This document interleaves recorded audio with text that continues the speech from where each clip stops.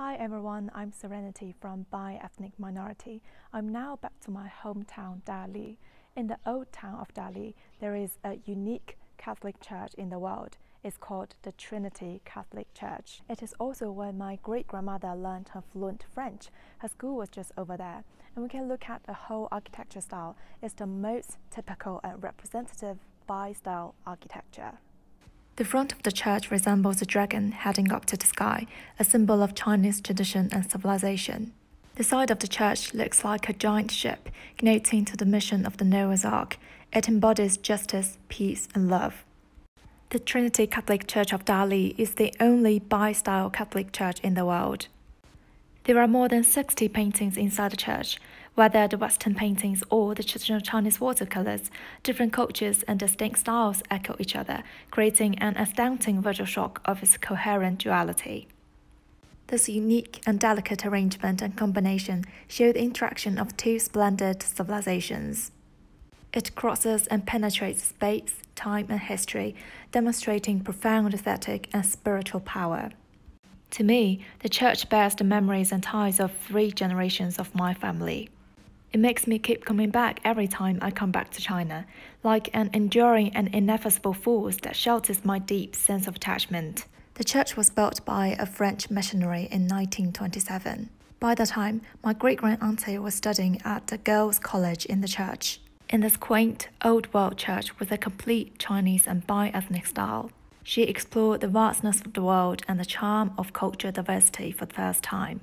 In the 40s, Catholicism became well developed in Yunnan.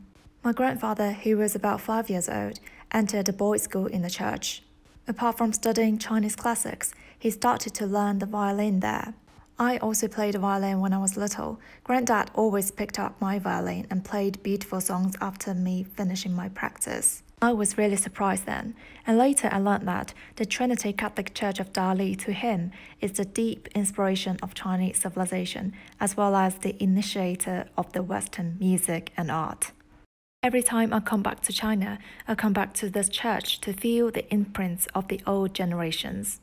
It could be the first try of pronouncing a French word, the first tuneless melody on the violin, the first encounter with a totally different world, or the first time to know somewhere hundreds and thousands miles away from one's hometown. This year when I came back, I luckily met Father Tao. He started his career 24 years ago and had studied anthropology in Switzerland. Finally, he decided to come back home to spread a love of Christianity, making his own effort for communicating the national and the global. To my family, the church has been influencing the idea of cultural acceptance and diversity for many generations.